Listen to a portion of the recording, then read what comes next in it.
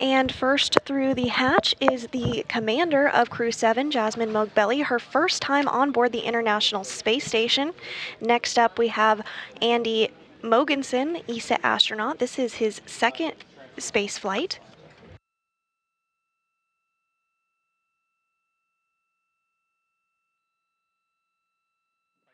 And coming through the hatch now is JAXA astronaut Satoshi Furukawa.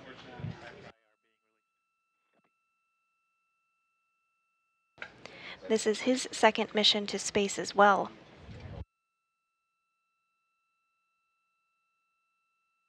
And next through the hatch is Konstantin Borisov of Roscosmos, his first time on board the International Space Station as well. And with that, Crew 7 is successfully on board the International Space Station.